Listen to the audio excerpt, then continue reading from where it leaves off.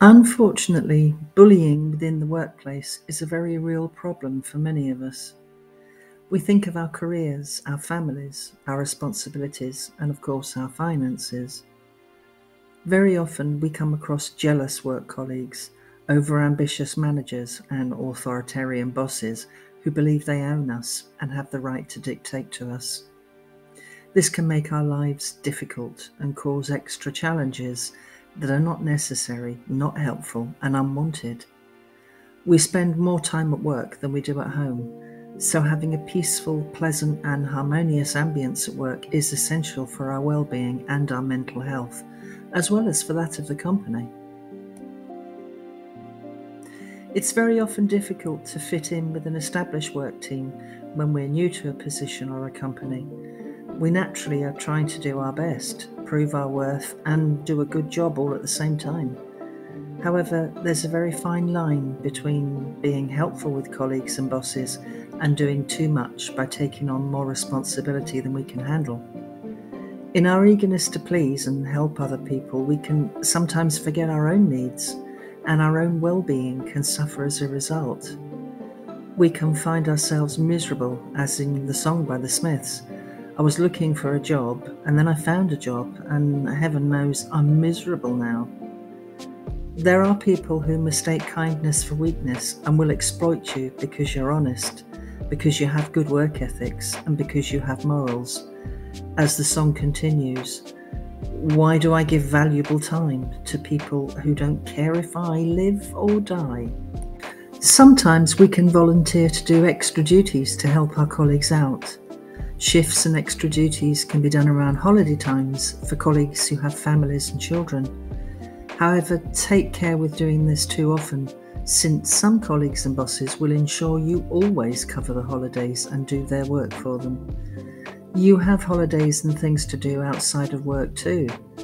If you're a manager, please ensure that all colleagues get fair shifts and it's not always the same people covering over holiday periods. Be fair about it and consider all your workers. Especially consider the temporary workers who come into a position and company at short notice. Very often they're forgotten about with the attitudes of, well, they're only here for a short while. They're not on a permanent member of a team, so it doesn't matter. They often don't get included in office socials and are left to feel ostracised. Please remember they're covering for someone who's done the job for a long time. They can't be expected to hit the ground running, as the saying goes. When searching for work, please watch out for the job descriptions that contain phrases like that. The translation is, you must be prepared to work long and hard and organise everything in rapid timing.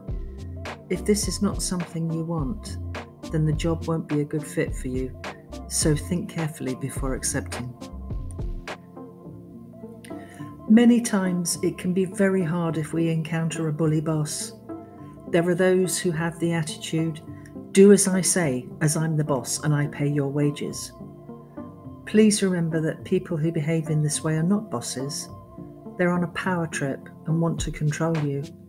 The customer pays your wages by buying from the company. The customer deserves your loyalty, kindness, and hard work.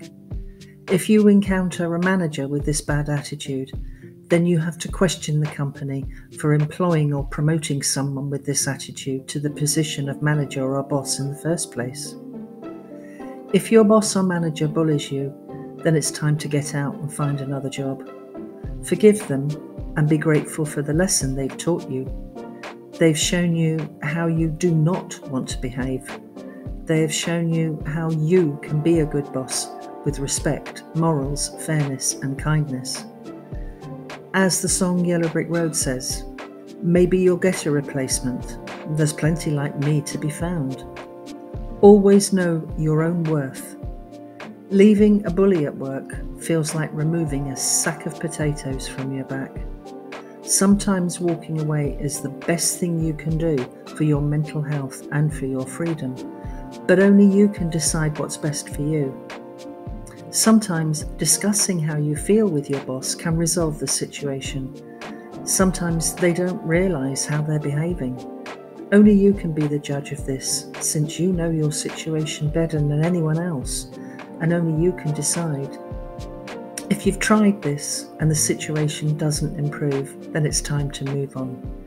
It's time to do a Johnny Paycheck. Take this job and shove it. I ain't working here no more. Joking aside, think of yourself first.